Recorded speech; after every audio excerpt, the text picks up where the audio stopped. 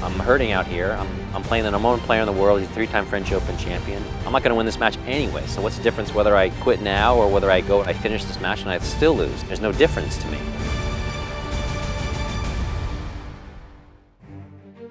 I've had a lot of great moments, but my most memorable day in tennis, I'd say is, it's still hard to compete with, with winning the French Open in '89.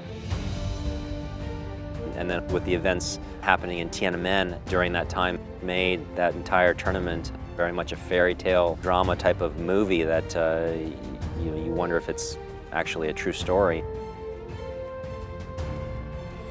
If I wasn't out playing my match or practicing, I was glued to the television set, watching the events unfold there in Beijing.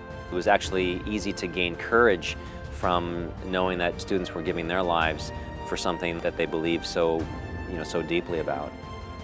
Never in my wildest dreams or imagination could I imagine what would take place there on the clay courts of Roland Garros. Actually, I played very well the first couple of sets. Ivan was just a little bit better than I was. And then obviously the 5th set is something that I can't really explain.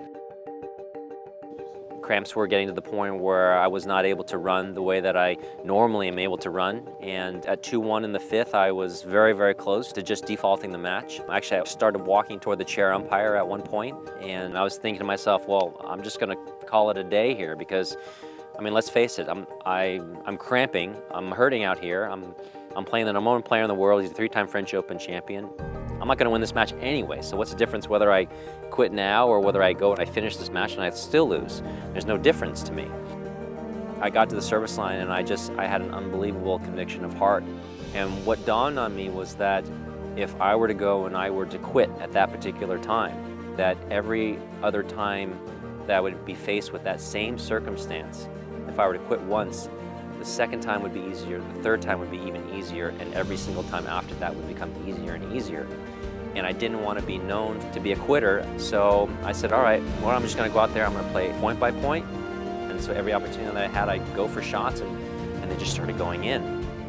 And before I know it, he double faults on match point, and it was unbelievably emotional, for a lot of different reasons.